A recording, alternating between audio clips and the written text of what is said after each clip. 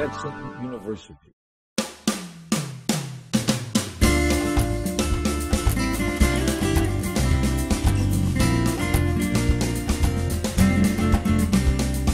My name is Hayley Rutger, and I'm a biology major at Stetson University.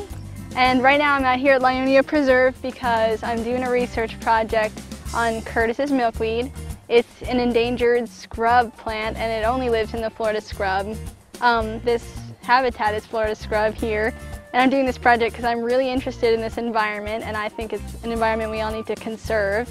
Curtiss's milkweed is really unstudied, so I am really lucky to get the chance to study it here at Stetson.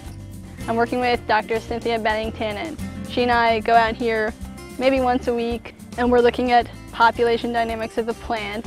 It's a very important subject. It's a new line of research, especially with this plant that hasn't been researched much, so it's a great opportunity to do something new.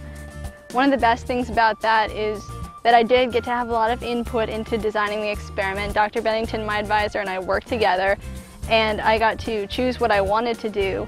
And so you get to really decide what you want early on. You get to think about that early on, and that is a good preparation for grad school, definitely.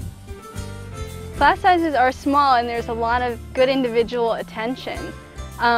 Dr. Bennington's very available, and so are all my other professors whenever I need to talk to them. There's definitely a lot of individual attention you wouldn't get other places, and you feel like your needs are really being catered to. I like DeLand. I think it's a great town. I like the environments around here because I'm an outdoor enthusiast.